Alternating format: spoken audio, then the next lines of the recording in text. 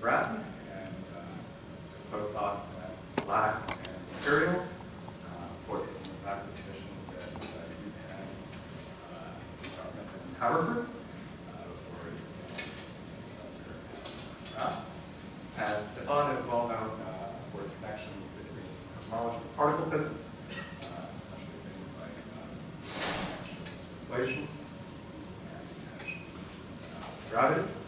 And today he's going to tell us about the dark energy cosmological constant in the sky. Oh, we had skies before. We're going to talk about the sky.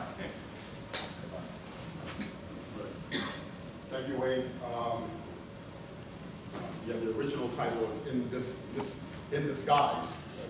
And then I was telling my colleague Jim Bates, who's also Brown, what sounds better, disguise. So that's how I got it. And plus, I believe that there's one sky, actually. I don't believe there are many skies out there. So anyway, it's a great honor and pleasure to be at Chicago. I have some Chicago roots, actually. And it actually starts because I grew up in New York City. I'm from the Bronx, New York. And the one envy we have of Chicago, if you're from the Bronx, it's not baseball, okay? Is music. Chicago is one of the places, I'm also a musician, where there were lots of great musicians. And I grew up also listening to a lot of electronic music. And Chicago is the home of house music. Okay, so yeah. And so for a 16-year-old kid like me, listening to house music, knowing it's from Chicago, made me very fond of Chicago. So it was good to, I never thought I'd be at Chicago, not in a house club, but in your house. Okay, so I'm gonna kind of give a little apology because this is a colloquium, and it was very hard writing this talk because there are gonna be some technical nuances in this talk, but this is Chicago, and people are very smart. And I'm going to ask you, those of you who, to bear with me, I would like to think I'm going to do an okay job of explaining some of the equations that I'm going to present you with. So please don't fall asleep. And, or if you do, put some shades on. All right. So, of course, every cosmology talk should begin with this wonderful picture that I got off of a Google search. And it tells a story of so here's how, the emission of the CMB photons and, density perturbations grow into large-scale structure. And we know that, 6 parameters. I was hanging out with some of the postdocs and we were talking about what these 6 parameters were. I'm not going to go into that. Determine our observed universe after the emission of the CMB. And we have a microphysical mechanism. Inflation. It's something that Wayne and I and others here have worked a lot on. In fact, the very first time I learned about inflation was as a graduate student. I ran into a book called The Early Universe by Uncle Rocky and Mike Turner. And that's how I learned this stuff. And even when I was writing my book, I still refer back to that book. Okay? That's my other Chicago connection. We all grew up with that book, right? So we have this mechanism that generates adiabatic superhorizon perturbations, of course with the aid of dark matter to amplify those perturbations that will become our large-scale structure. And of course, we have this Lambda-Cenium paradigm. I'm going to talk a little bit about that today. Remains our current paradigm. Okay? However, we still don't understand how to reconcile if this thing is a cosmological constant, or even if it's not, with the cold dark matter, both separate things, with our standard model of particle physics and general relativity, whether or not we have a quantum theory of gravity or not. And today we're going to explore this issue for dark energy. And pardon me, I'm going to be using dark energy and cosmological constant or lambda interchangeably. So let's talk a little bit about our standard cosmology. We have our beautiful Einstein field equations. And what we're looking at here is the bare cosmological constant, which is a thing that, a constant, you can put into the Einstein equations without spoiling the diffeomorphism invariance of the theory. And we know if we assume a spatially homogeneous and isotropic space-time. We have our Friedmann equations here, and you can rewrite all this stuff into the common form, which is an equation that relates the Hubble rate, expansion rate, to different forms of matter. In this case, all of the baryonic matter will redshift as AQ radiation, cosmological constant will remain constant, and curvature. And we also know that if at equal matter and radiation, those components will decay. And if you had either something that's looking like a cosmological constant, that's sort of the light blue area, and it's evolving slowly, or you have a cosmological constant, it will at some point catch up and dominate today. And the supernova experiment basically tells us that as this curve actually has, you see that when we plot the effective expansion rate compared to redshift, we see that basically the universe is accelerating, and we also see that if we combine this with time data, that the y-axis corresponds to a varying equation of state. So this is basically the relationship between the pressure and the energy density. And what we see that is that the data, this blue area, within 4 or 5%, I think my total is 4%, favors pure cosmological constant. So we're looking at here in terms of the solutions of the Friedmann equation. This, I guess, magenta line is lambda CDM, where the component of the lambda is 0.7 of the critical density. Okay, so that's a standard jive that I have to give when I do a cosmology program. Now let's actually get into the heart of the matter. This is actually better. How do I use this pointer? There's a little on button on this side. Or is it the right thing?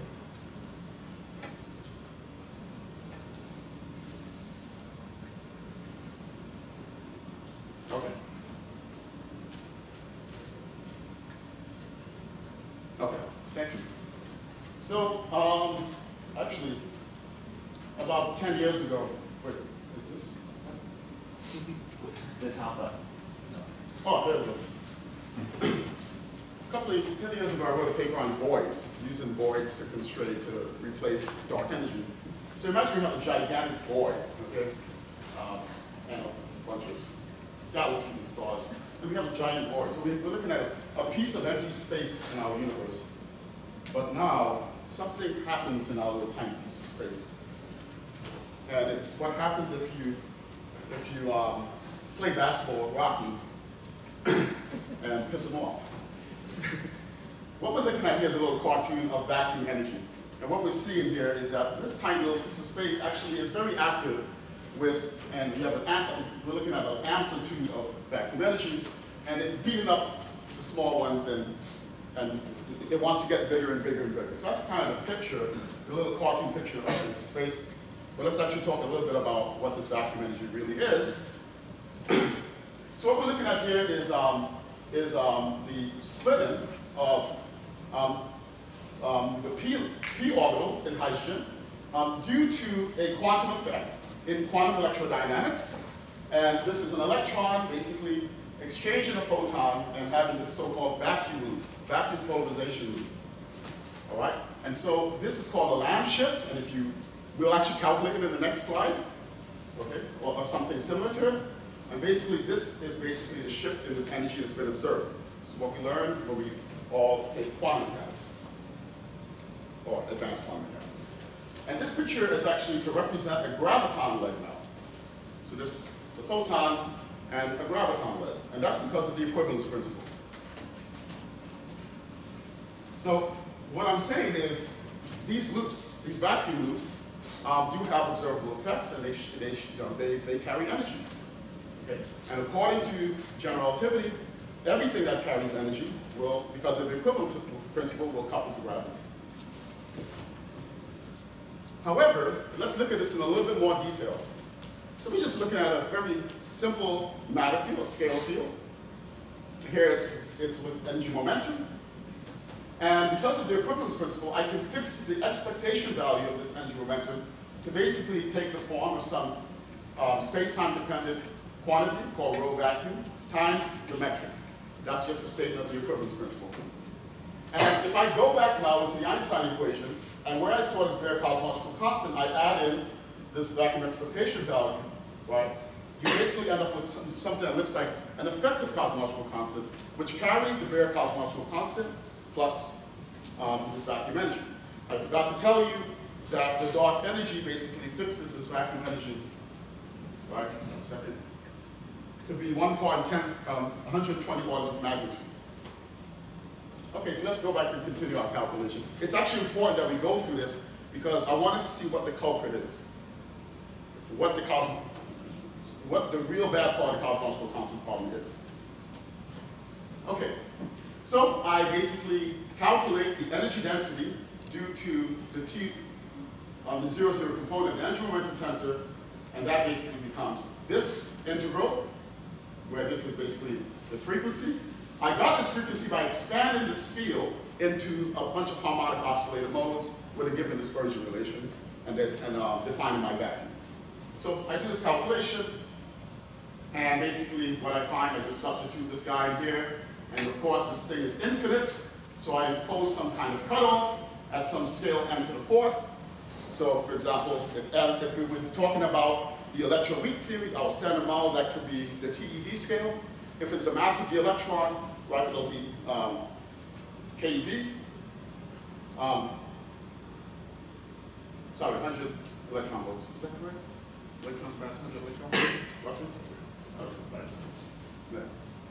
But the basic point is, if this gets added into this, plus the bare cosmological constant, this thing is way off. So the physics that we trust, the same physics that we trust to calculate the Lamb shift, enters in, okay, to the vacuum energy that basically disagrees by a part of 120 orders of magnitude.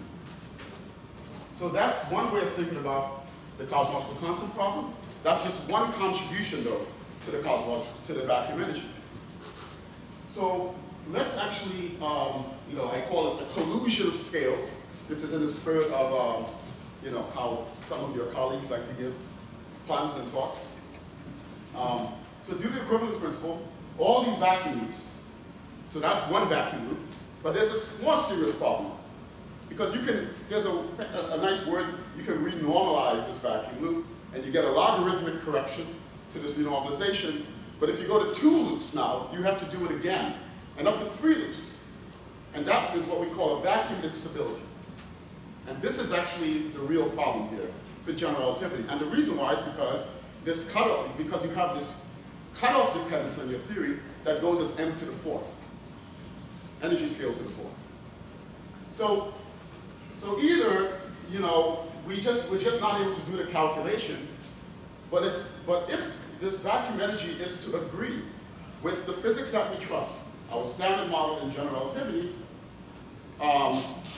then we have some ridiculous mismatch with observation, or something needs to be done. Either, and I want to kind of talk about what possibly could be done. So first of all, let's revisit the assumptions that were made.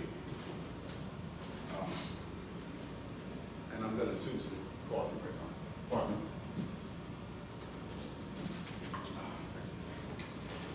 So the first thing that we assume is that we assume the validity of these highly ultraviolet properties of quantum field theory of our standard model, which is a quantum field theory. I like to tell a joke. When I was at Penn, one of my mentors was a guy named John Collins, a great physicist, and he once told me, there's only one quantum field theory. It's called a standard model. I guess that's not a funny joke. We also assume that the equivalence principle, right, holds for quantum vacuum energy. It gravitates the same way as classical matter. That was kind of an assumption. We also assume that dark energy is a pure effective cosmological constant. It doesn't vary locally. Those are the 3 things we assume. you can say these assumptions were obvious. So I'm going to now, of course, put in my opinion now, okay? So I'm now going to talk about, there have been over X amount of years. When I was a postdoc, I started thinking about the cosmological constant problem, and then I was warned that if I wanted to get a job, I should not work on this problem. And so I continued to work on the problem. But once I got a job, I stopped working on it because I realized that I would get in trouble and I wouldn't get tenure. Right? Anyway, that's another long story. We can talk about it a little bit. So my opinion is that this problem suggests that we need new physics that lives at the interface between quantum mechanics and gravity. And I'm not saying that we need quantum gravity. I'm just saying there's some interesting interface that needs to be looked at more carefully. Obviously, the problem remains unsolved, and I'm not going to produce at this colloquium, unfortunately, and in this universe, I'm not going to produce a solution to the problem, okay? I'm just going to give some opinions and some insights of some directions that I think are a little bit promising. So let's talk about the anatomy of lambda. So what are some ways we can think about addressing the problem? Well, actually, the first story of this happened right here in Chicago with Mike Turner and some other colleagues, where they modified general relativity to account for dark energy. You have self-accelerating solutions, these so-called F of R theories. All right, so that's actually how this stuff is connected to your institution. You can modify gravity.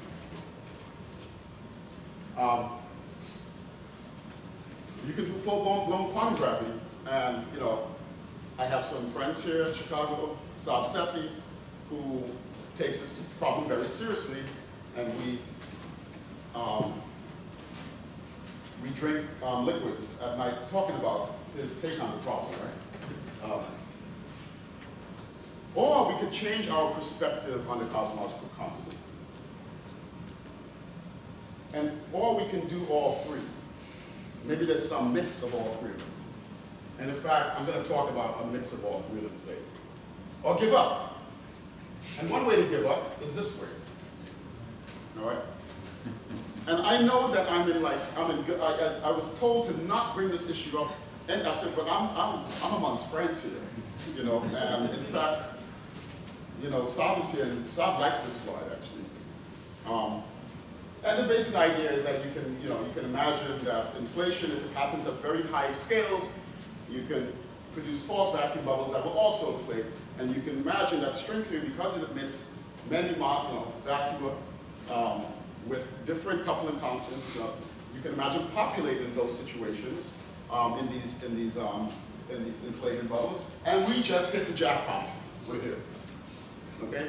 Now, my colleague Sav has a different take on this, and so it's really, really interesting and sometimes controversial. And I think that we should continue looking at that. But I have a wish list for Sav, which is that if you believe in this thing, you still have to have a well-controlled realization of inflation and string theory. And I know that's something that he's thinking a lot about, how to do it properly. How exactly does the laws actually change in the different inflationary pocket universes? And of course, this is, I see that, another book I grew up with is a book by Bob Wald, and I learned about geodesic incompleteness in that book. And so we know that inflation is geodesically incomplete. Deal with that. Okay. But there's some old attempts that people have. One attempt is, look, just introduce, Rocky's favorite scalar field.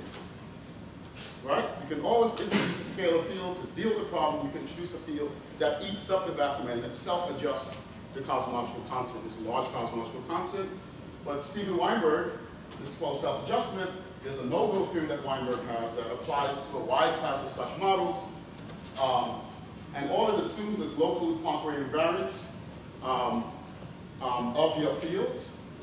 And also that once the field relaxes to its vacuum, after eating up the cosmological constant, that is translationally invariant.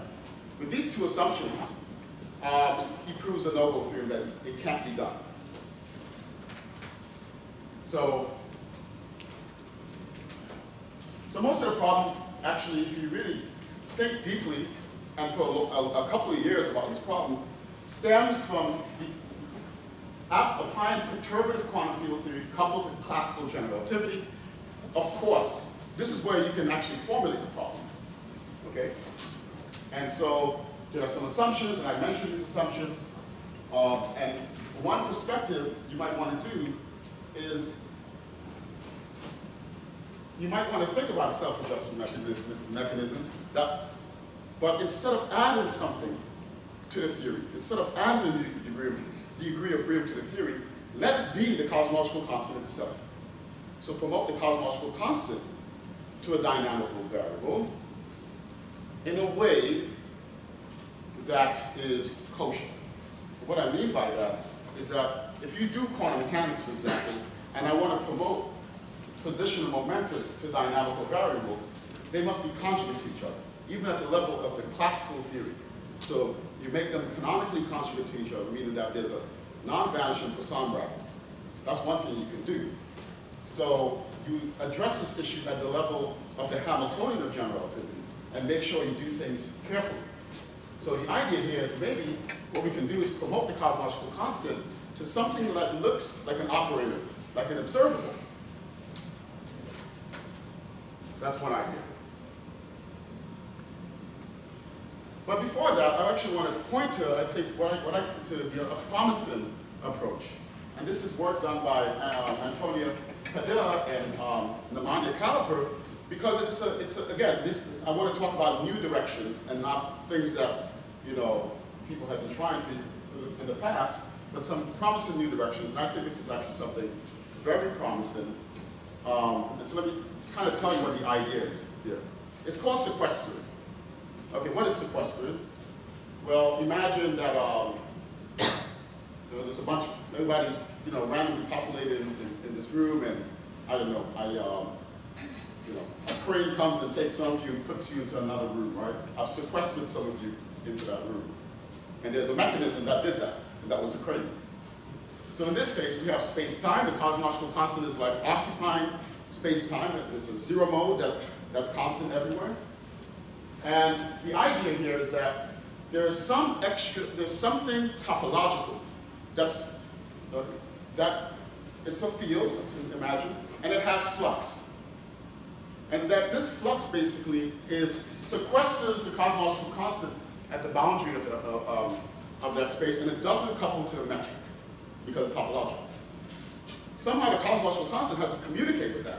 So what you have to do is modify gravity such that, so you promote the cosmological constant to a global parameter. So it's still a constant, but you vary it globally, and I'll show you that in a second. So it's kind of like a Lagrange multiplier, okay? Which is going to satisfy certain constraints due to its equations of motion. And that constraint will be to sequester the vacuum energy. So then what you also do, you do two things. You promote the cosmological constant to a global parameter. Then you take your standard model with all the vacuum loops, and then you couple it to another parameter.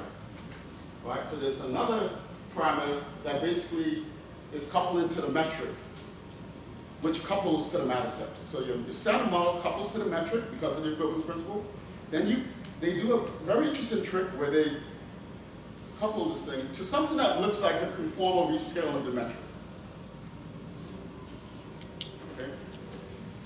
Then you vary both of these parameters, and then what they find is that all the vacuum energy drops out of the equations of motion. Let's see how that works. So, general relativity, you can just write your matter Lagrangian, whatever it is, and what they do is they have this parameter, lambda, that's both rescale the metric in this particular way and multiplies the matter Lagrangian by this rescaling of the metric to the fourth power. Why this fourth power? Remember that the vacuum loops are scaling as m to the fourth. So this thing goes along for the ride. Then they have their cosmological constant. Then they have some function that depends on the cosmological constant and this lambda parameter that couples to the matter sector. So they have this thing that seems to be, it's a topological, it's going to end up being a topological term. That's the important thing. So think about like, you know, something like the Gauss-Bonnet term, for example, or a boundary term of your space-time. It has no coupling to the metric. So in this case, you have some function, it's unspecified yet, they're being very general, but you let lambda, the cosmological constant, and this small lambda, which is coupled to the matter sector, they're communicating with each other in this particular way. If you now vary the Lagrangian by letting lambda vary, not spatially, but globally, and small lambda vary, you end up with two equations of motion. The prime, this is the derivatives with respect to lambda. This is the equation of motion by varying this action with respect to small lambda and big lambda. And then you combine these two equations, you basically divide them through. And you end up that the cosmological constant is now the trace of the spatial average of the energy momentum tensor. That just means the spatial average is just the integral over the 3 volume times the determinant of the metric times the energy momentum tensor divided by the volume of space. That's the spatial average. Okay. This third equation is the Einstein field equations with the cosmological constant, and this is the energy momentum tensor. If I substitute this thing now into the Einstein equation, here we go. For lambda, I substitute lambda into here, I get this equation. And now I put in my vacuum energy plus local excitations, so non-zero modes. And if I plug it in to this equation, all the vacuum energy and the cosmological constant drops out. So this is the basic idea of sequester. Now, what I'm not showing you here is what exactly is this Lagrangian, and you'll find it interesting that when they first wrote their paper about 5 years ago, they didn't know what that Lagrangian was. It turns out that the Lagrangian that does it is very similar to something that looks like the axion. There's a topological term involving some flux times the axion. So that's the type of theory that seems to work in sequestering the cosmological constant. And the basic idea here is that the flux in this term is basically stealing away the vacuum energy and depositing the vacuum energy at the boundary of the manifold. Now I see that Craig is smiling because it's reminiscent of other things.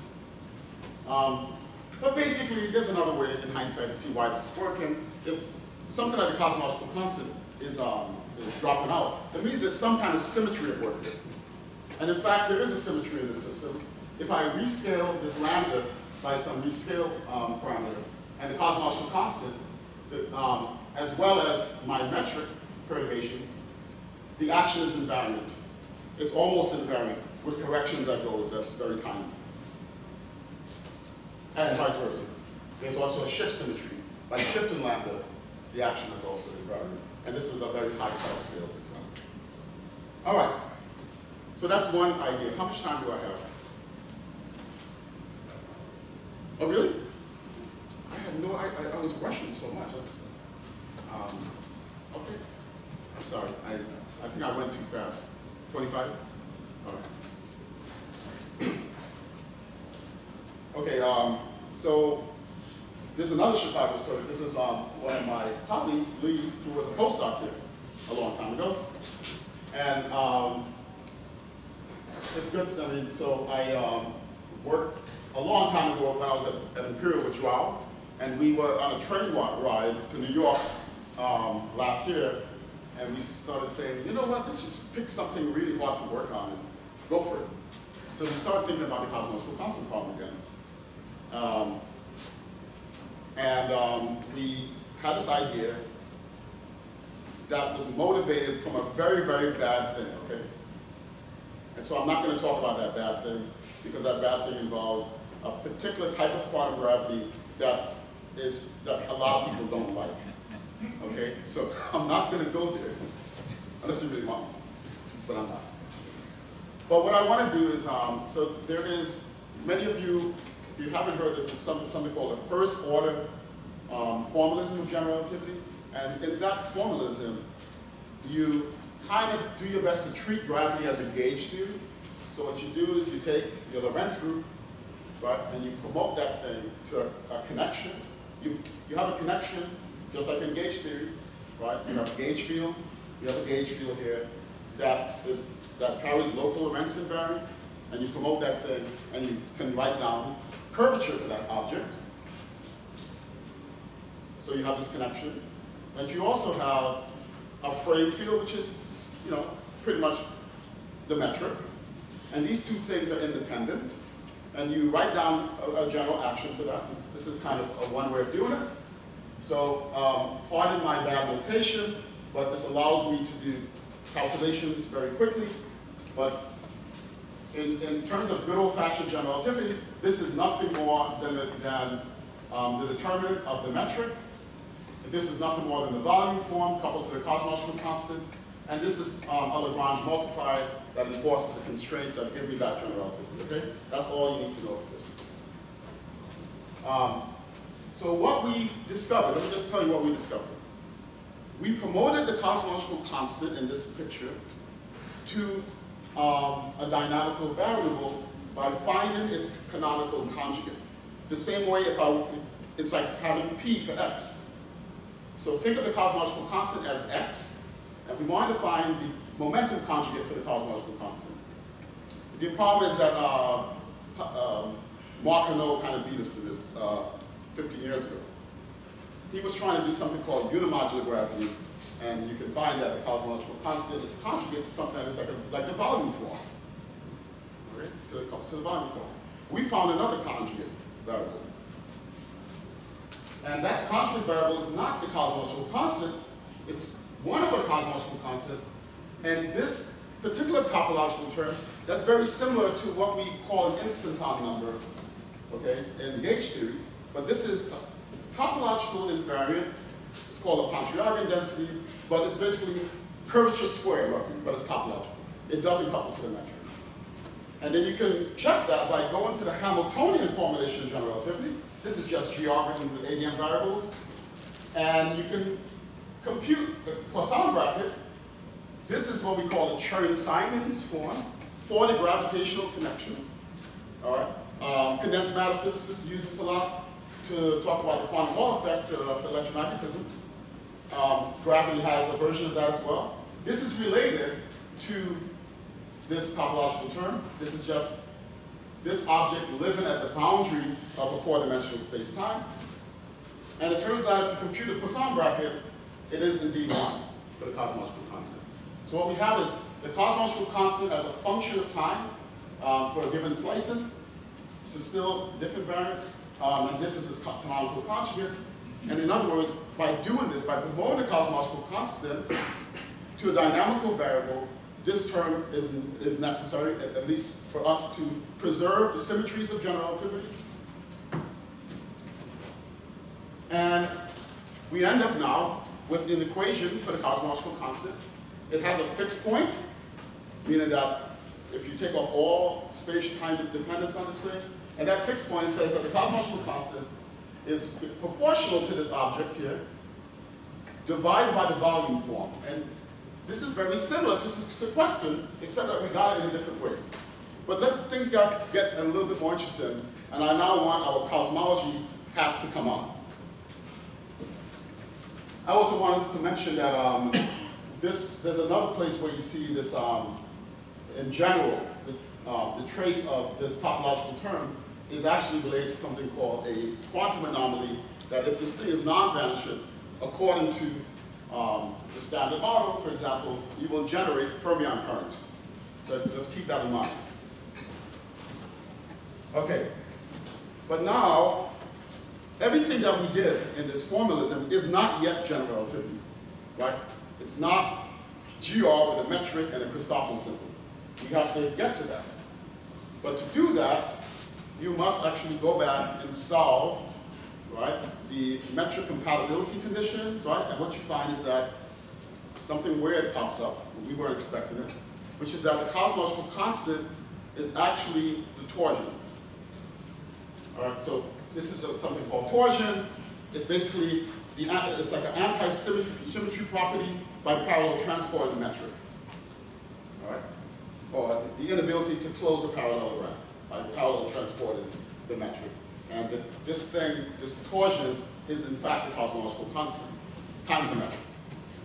Now that's going to be interesting because now if I go back and I do general relativity properly, we get an effective theory for the cosmological constant that's not dynamical. And this is just a cosmological constant, the bare cosmological constant. I apologize, this is supposed to be the curvature tensor of general relativity. This is actually a typo, this should be R. And we have a kinetic term for the cosmological constant. We didn't have this at first.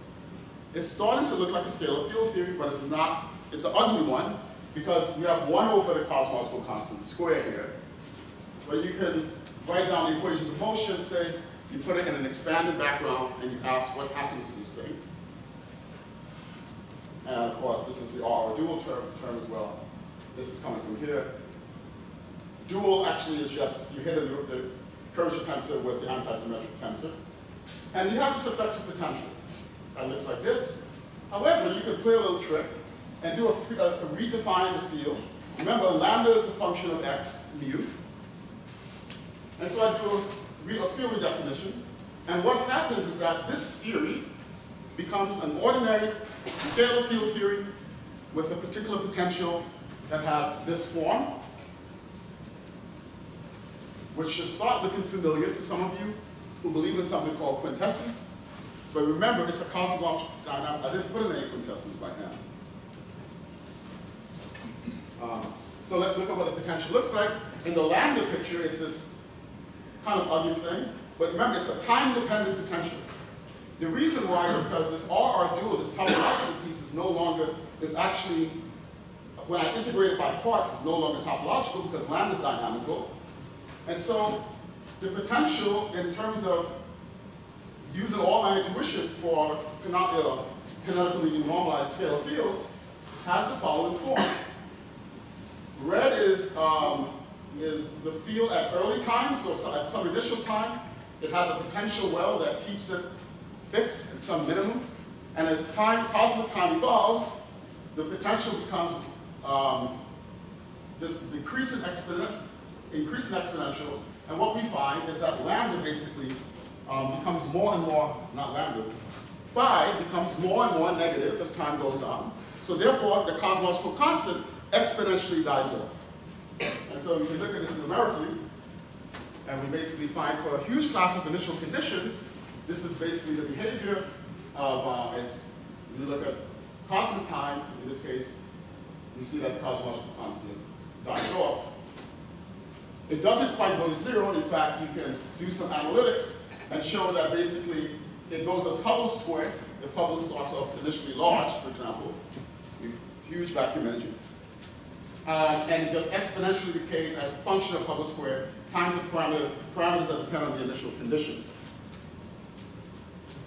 All right, this is sort of a generic effect. This is all preliminary stuff. We haven't put a paper out on this stuff. So please take this, some of this with caveats. But this is what we seem to be getting. But here's something I want to leave for the cosmologists, which is that this should also imply that if you think of this thing as a dynamical W, that it has oscillations on scales smaller than Hubble. And so the question is, if I have an oscillating, highly oscillated equation state parameter from recombination to now, for example, what will be the observational consequences of that? That's a question. All right. So, good. There's going to be time for lots of questions. So I hope I can convince you that the dark energy cosmological constant problem is for real. It's based on real physics. And that real physics is at tension with what we see. You know, we should all be spooked out with by dark energy. I present two promising approaches. One approach is sequestered, which stabilizes the vacuum energy and uses new symmetries to degravitate the vacuum energy. There's lots of follow-up work on that. I think it's all very interesting. If we make lambda dynamical, we allow a new coupling between the cosmological constant and the boundary term of space-time related to the space-time curvature itself. Both approaches are similar in that both approaches actually, this is the thing I wanted to kind of take away. I'm not clear that either of these things will solve the cosmological constant problem or could be the identity of dark energy. But one thing I forgot to say is that in the suppressor mechanism, you cannot identify that the relaxed lambda with dark energy. You still need to put dark energy in that model. Okay? So in other words, I'm not trying to say that either of these mechanisms is the right direction. They're just new stuff, and it's basically an invitation for us to not give up on the cosmological constant problem or on dark energy, because it hasn't given up on us. But there's something interesting about both these approaches, which is that it's one of the things we all knew about general relativity, and one of the first things I learned about general relativity is that the present formulation of the theory is insensitive to topology. You have beautiful Einstein-Hilbert gravity, cosmological constant, but then topology is indeterminate. What this seems to be saying is that the cosmological constant seems to care about that. In both of these approaches, you see the effects of the boundary of space is communicated with the cosmological constant. All right, and those are two things that popped up in both of these approaches, and two things that seem to be new. By the way, this is nothing new. One of our heroes, Sidney Coleman, one of his approaches back in the days, right, to the cosmological constant was to use topology. Unfortunately, it didn't really work because he was using Euclidean quantum gravity, but that idea seems to be resurfacing. So this is also reminiscent of a paper that I'm not smart enough to understand. Okay, I learned that from you, by the way. This is like the best hour. But the idea is very interesting, and it's a recent paper that came out last week by Banks and Fischler that says that the cosmological constant actually should live at the boundary of space-time as well, sort of reminiscent of black hole holography. And again, this is all pointing to this theme. But my question really is, we should then think about what the observational effects of such ideas would be. So I leave that for us to scratch our heads on. Thanks for having me.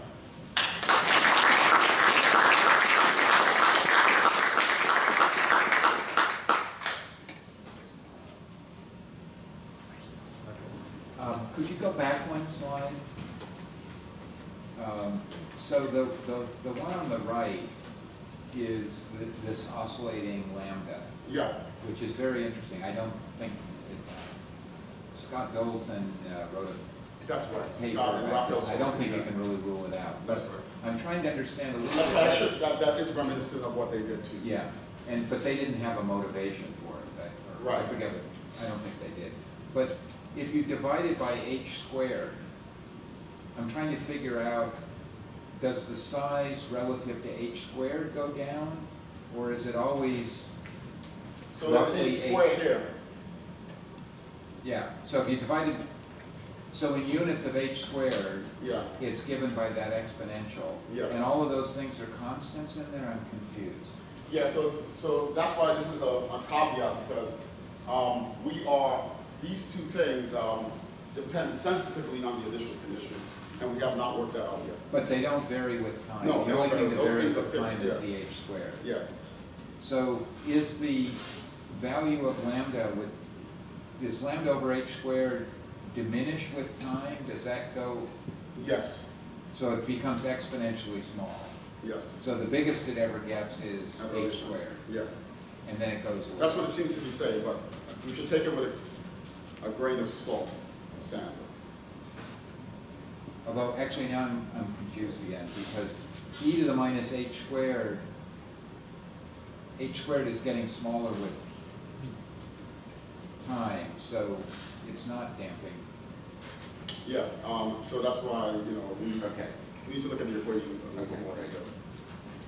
This is an approximation. But we're pretty sure that this is what's happening. Well, Okay. And the oscillations. Yeah. That are affected. It's cool. yeah, that's right. You know, it's really interesting that I did look up yesterday because I was like, this is a bit weird, and I don't want to make a fool out of myself. So I did look for papers on these exponential potentials, and of course, some Russian person found some exact solutions to the problem. And in fact, they use these potentials actually in the early days to actually get inflation. So if I have a scalar field with these exponential potentials, you do have an attractive fixed point that drives you into inflation.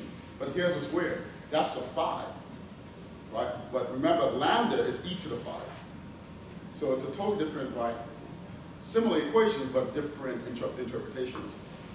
I just found it weird that you get something that looks like quintessence without putting quintessence in, or even wanting it. I'm not claiming that. I'm not trying to sell anything. Craig, I thought you had a question. Well, I have lots of questions, since you asked. So the oscillations, that's the most interesting thing. You made a prediction. So lambda oscillates. So, but does it approach constant, or does it always oscillate?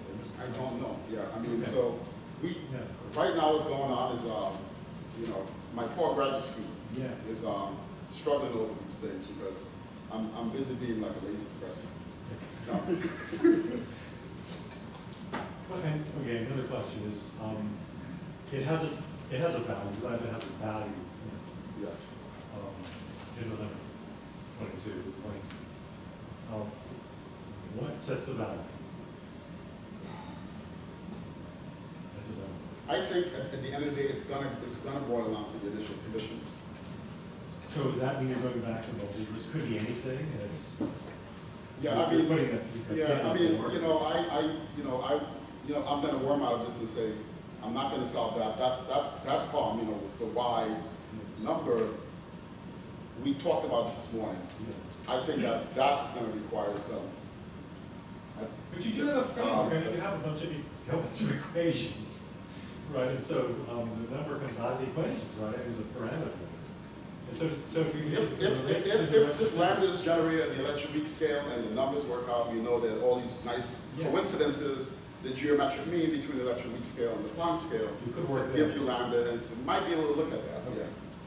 So the relation to QCD. But I'll quit physics if that works out because I'll just go on the beach and play my sax. That could be a case. Right. Thanks for asking. I'm really scared that Bob Wall hasn't asked a question yet, so that's I'm very happy he doesn't ask a question. Yes. So you mentioned there are some topological here. Yes. Yes, you mentioned there are some topological origin for the cosmic constant. Sometimes the topology means there are some discrete values. So I'm just curious, if I follow that logic, what's the discreteness for this sequestering approach or even your approach? Very good. So there's a fancy word that Nemanian, these people, they call monogamy, right? Like if you go around the space thing, the flux jumps up by some unit, and that's kind of what's going on here. So that's what they talk about. It's a really good question, and I don't have an intuition for it, but it's a really good question. You also see this with the quantum Hall effect. You have these levels, and that's kind of why the Chern-Simons term actually does really well. And basically, you have the topological term carries information about these extra plateaus, right? I think that's kind of the flavor of what you're asking, and it's a really good question. I can give you an offline answer, but again, I don't want to reveal my prejudice for particular types of theories of quantum gravity. So I'll keep my peace. We're not prejudiced, so you can share if you want. So many of you have probably heard about something called the Hartle-Hawkins state. So, there's a Wheeler-DeWitt equation. something like the Schrodinger equation for quantum mechanics, for gravity. Except instead of, the Schrodinger equation that's time dependent, right? Gravity is a constraint system, so the Hamiltonian of general relativity will annihilate this wave function. It turns out that that's what Hartle and Hawking came up with. There's some wave function of the universe, okay? It turns out that there's a similar object in these particular gauge theoretic formulations of gravity that actually is this Chern-Simons state. But it's a Chern-Simons state of gravity.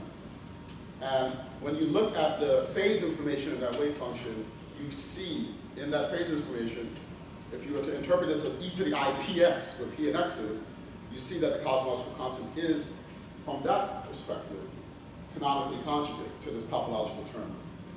And then you can think of this term, this wave function, actually is a wave function that describes the Sitter space. But the problem is that it's wrong. It's actually wrong because it has negative probability densities and all these weird things about it. So we kind of use some of that inspiration to help us find this point. When you have a wave function, it is related to this thing we talked about this morning, this time variable. But anyway, that's, It seems like you're trying to banish it to the edge of space. You really don't want it to be zero. You want it to have a finite value. Yes. Just something much bigger than the Planck scale, so that you can get the value very small. So Yes. Somewhere in between. Yes. I definitely don't want it to vanish. Right. Oh, I forgot to mention that there's something actually that's reminiscent of, this is basically something that looks like a back reaction.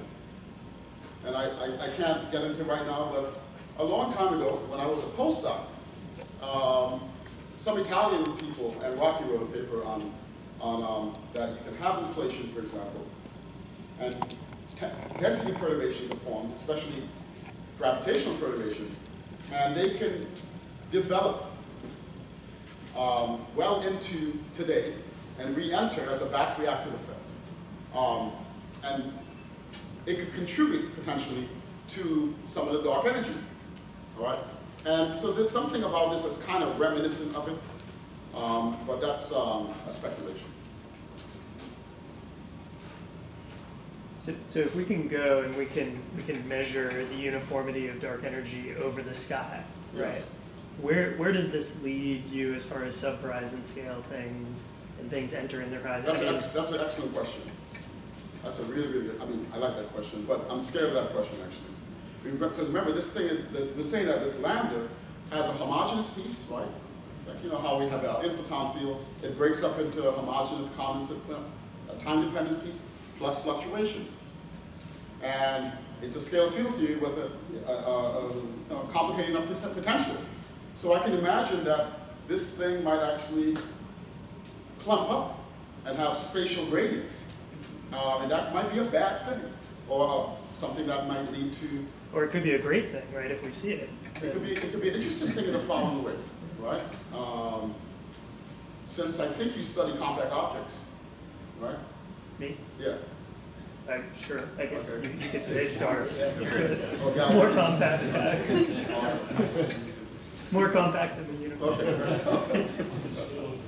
And scale, but one of the things that this thing could do potentially, all right? So one way of asking, my PhD advisor, Robert Brandenburger, once told me the following thing.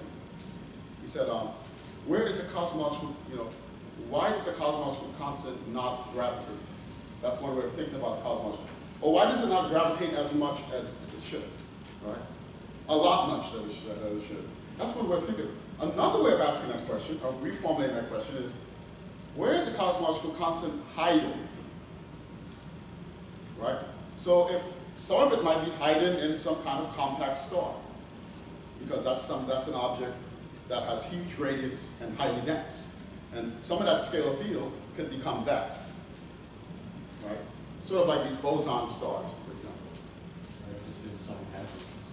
Or inside hadrons. Well, that's BJ's idea. Yeah. Right? That was BJ's idea. Yeah.